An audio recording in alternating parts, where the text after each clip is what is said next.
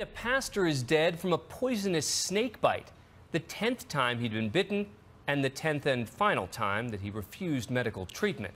He's one of a community of Christians who say vipers are as vital to their services as the Bible itself.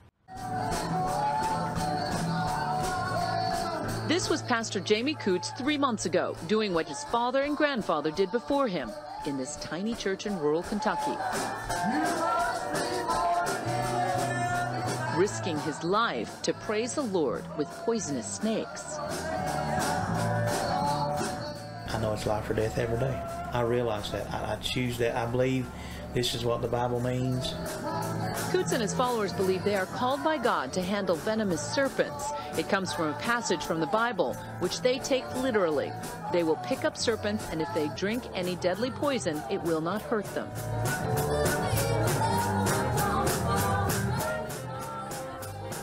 By the time we met him, Coots had himself sustained 9 separate snake bites. A rattlesnake bit me here, rattlesnake here. Including on his middle finger, each time refusing medical treatment in a demonstration of his faith. It was the most pain I guess I've ever felt in my life. In another small church of fervent believers, we saw the pastors lay hands in healing prayer and dance to the collective adrenaline. Pastor Andrew Hamlin appears almost possessed by the Holy Spirit as he handles poisonous snakes. I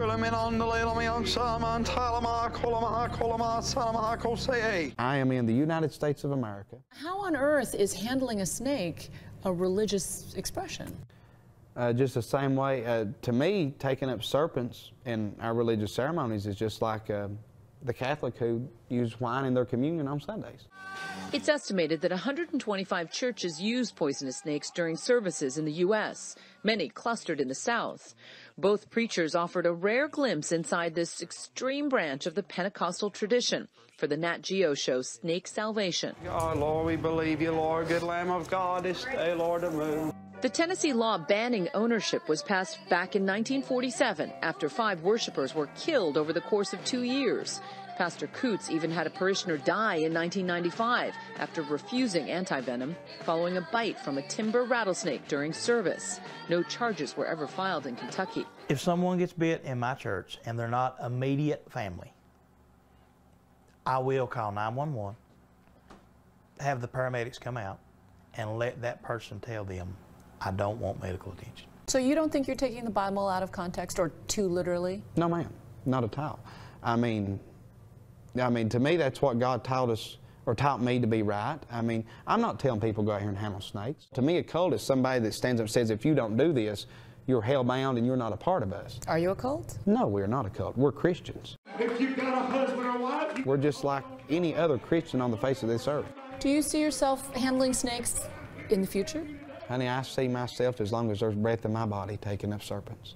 If they're lying, cheating, stealing, fornicate. Coots says they live by a stricter moral code than most. The Holy Ghost ain't there no more.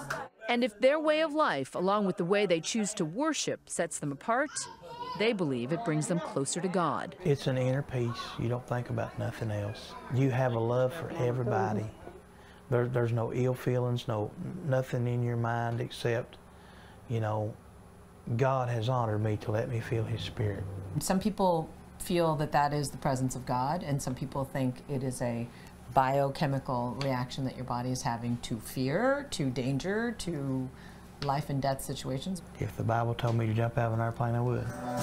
Last Saturday night, in a scene much like this one, the rattlesnake Pastor Jamie Coots was handling turned on him, biting him on the hand. I was just standing there and I seen him get bit, and he dropped the snakes and he picked them back up. Cody Coots, the pastor's son, then brought his stricken father home. When paramedics arrived, they examined Coots and pleaded with him to receive medical treatment, but the family declined. Everybody that knows Mr. Coots knows what his belief is in this, and he had no intention of going to the hospital, and they did in fact refuse treatment. But if he'd lived and woke up in a hospital, he'd have blamed every one of us, because now he was a firm believer. He would not go to a hospital. He always told me, you get bit, you either die at home or God brings you through. Pastor Jamie Coots lost his life, but held strong to his faith. If this is the way God means for me to die, fine. Let me say I don't wish to die of a snake bite because it's excruciating pain, it's suffering, and it causes persecution to be brought upon the church. But I had rather die by a snake bite at home with people praying. So their justification for performing these very deadly acts goes all the way back to the book of Mark in the New Testament. And these signs, Jesus, he's about to ascend to heaven, and he says these signs, and 10 days later, are going to accompany you whenever you go out and preach the gospel. It will happen 10 days later on the day of Pentecost. And these signs shall follow them that believe. In my name shall they cast out devils. They shall speak with new tongues. They shall take up serpents. And if they drink any deadly thing, it shall not hurt them. They shall lay hands on the sick, and they shall recover. So out of these 5, the other 3 are relatively easy to fake. We're going to come to all of these, by the way. I'm going to do this in a series of sorts. But let's deal with these 2 today. They shall take up serpents, and they shall drink poison, and it'll not hurt them. Many have tried to refute this snake handling business by saying, well, why don't you take up poison and drink it? Well, believe it or not, some of them actually have. There's 5 signs in the book of Mark. Where it says they shall take up serpents, then it says, and if they drink any deadly thing, it shall not hurt them.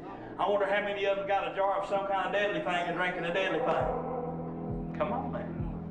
Once you take a drink of any deadly thing, once it crosses your tongue and you swallow it, there's no going back. They shall take up serpents, and if they drink any deadly thing, shall not hurt them. Them 2 is put together for a reason. They's harming them. The Codys have supplied the bottle of lye for tonight's service. But Big Cody has also brought another far deadlier poison designed to attack the central nervous system. Strychnine. There's probably about 475 drops in that jar. I know people's died from it. The old man Williams and them mixed the same jar up out of the same stuff we mixed that out of, and one brother drank a half a jar at night, and the other brother drank the other half a jar, and 4 hours later they both fell over dead. It's so hard to get a hold of strychnine. It is pretty powerful. It's got a lot of people scared, including me. I'm a friend of God. Come on. Are you a friend of God? Come on. I'm a friend of God. Come on. You know how come I'm a friend of God? Because if I do whatever so he tell me to do, I'll be a friend of him. Yeah, come on. We got these 22-year-old and 23-year-old brothers. Yeah. All they got on their minds is snake this and the snake that. They done lost that zeal for God. Well, them people are crazy. I ain't crazy. Come on. I realize what God wanted done. All right. I'd rather a strychnine jar right here take me out than to get out there, out and sin in a car run me over and I die lost. Come on. That's not buddy. Come on. I got a nut finger. You can't tell me God won't help you. Come on, buddy. You can't tell me God won't heal you when you're down sick. Come on. People say the devil's going to take you out of here. You let him take me out. Come on. I'm ready to go, boys. Not all people's going to drink strychnine, but if you can just be willing to die for Jesus Christ, you'll see things a whole lot different. I thank God for everything he's done for me. The Bible says drink any deadly thing. If they drink anything, it shall not hurt them. And I'm still here.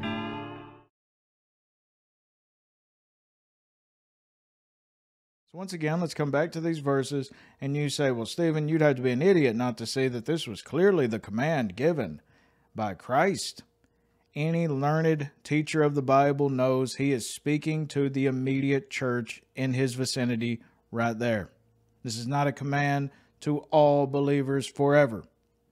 How can I prove that? Well, there would be a phenomenon, first of all, a very worldwide phenomenon known to everyone that whenever you become a Christian, you can literally drink any poison and it will not kill you. You can go on out here and play with snakes. You can speak in entirely different languages. You can cast out the demons. And you can also, hey, there'd be no pandemic because the Christians are on the earth and we can just lay hands on the sick and they shall recover. I'm not mocking what Jesus said. I'm mocking the modern church. Their interpretation of this thing is entirely distorted. Once again, he's speaking to the ones in his vicinity because they are such a small group about to go out and to preach the gospel. They're going to be in very dangerous territory. dangerous positions they're going to find themselves in, because the world, the flesh, and the devil are going to be working heavily against them. And Jesus is saying, I'll protect you the entire time. You say, well, Stephen, that sounds all nice and dandy, but where's your proof biblically? Just go 2 verses later. It's the very final verse in the book of Mark. And they went forth and preached everywhere, the Lord working with them and confirming the word with signs following. Even contextually speaking, these signs were to accompany the preaching, because this was an entirely new religion. They would be going out into these lands whom have never heard of Jesus before. They didn't even know to expect a Messiah, a Jewish Messiah. And so there would have to be something that the people could see that would distinguish this new religion from all others. And we see this throughout the book of Acts. But many believe that this immunity to snake bites was fulfilled with Paul on the island of Malta. You see, he got there, the people of Malta, they didn't really know much about Paul. They didn't know anything about these newly shipwrecked Romans in whom were getting off the ship. Many of them were prisoners, Paul included. They were kind of scared, nervous of them. Paul comes up, he starts to make a fire. It's obviously probably cold and everything. He starts to make a fire, and there's a viper that jumps out, bites him on the hand, and he shakes it off into the fire. Immediately, the spotlight goes on Paul. So much so that the people of Malta actually believed that Paul, for a little while, was a god. And of course, Paul immediately probably said, look, I'm not a god, but I'll tell you of the God in whom protected me from this snake bite. And that opened the door to preach the gospel to all of them. You see how it was used? These signs were used for the preaching of the gospel, to convince the unbelievers. That's a big point. So now the glaring differences come into view. That of Paul being bitten by a viper unwittingly, and then these modern day church handlers in a church where people have known the gospel since they were little babies. Everyone's heard of Jesus where they're at. And my point noting that is because there is no reason why these people need to pick up rattlesnakes in front of people on whom have already heard about Jesus in order to do what? What's the spotlight? Where's the spotlight going? Is it going to be shined on the gospel ultimately? Or is it shined upon the person in this case? Which brings me to my next point. If you'll remember, whenever Jesus, he goes out into the wilderness, at the very beginning of his ministry, he goes out into the wilderness to be tested by the devil. He fasts for 40 days, 40 nights, doesn't eat anything, and he's near death. He's as weak as any human has ever been.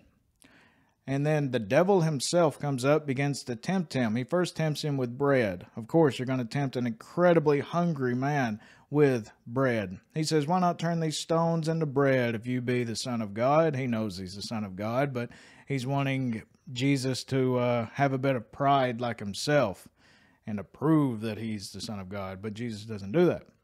So he says, why not turn these rocks into bread and eat them up? Jesus simply replies, man shall not live by bread alone, but by every word that proceedeth out of the mouth of God. And then comes verse 5, the second temptation. Then the devil taketh him up into the holy city, Jerusalem, and setteth him up on a pinnacle of the temple, the highest place among all the Jews. There's a reason why he took him to this exact position, and saith unto him, if thou be the Son of God, cast thyself down. For it is written, he shall give his angels charge concerning thee, and in their hands they shall bear thee up, lest at any time thou shalt dash thy foot against a stone. Now what's the devil doing right here? He says, look, you're in front of all Jerusalem. You're on top of the temple itself.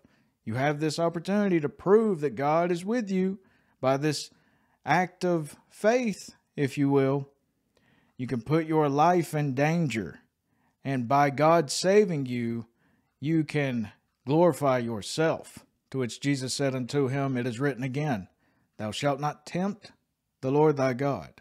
Now right here's my point in referencing the snake handling business. Cambridge commented at this point about what Jesus replies to Satan. Thou shalt not tempt the Lord thy God. Deuteronomy 6:16 is where he's quoting from. The verse ends, though, as ye tempted him in Massah, in Deuteronomy 6:16.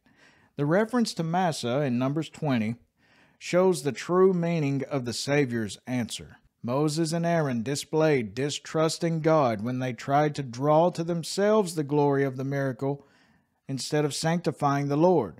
Remember, the people are thirsty, they're wanting water, and God says, go up and speak unto the rock. Well, what do? Moses goes on up there and he strikes the rock. And then he says, look, I will give you water. So he's taken the glory for himself for this. So what Jesus meant in response to Satan, thou shalt not tempt the Lord thy God, Jesus is meaning that he will not glorify himself in the eyes of the Jews by a conspicuous miracle. His work as the Son of Man is to glorify the Father's name through obedience. Which brings us right back to these ignorant snake handlers. Who are they glorifying in this?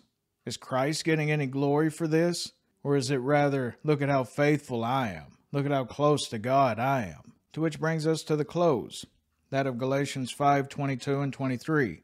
Whenever Paul says the fruit of being filled with the Spirit is handling snakes and healing the sick and going about here and drinking strychnine. And, of course no, it's not.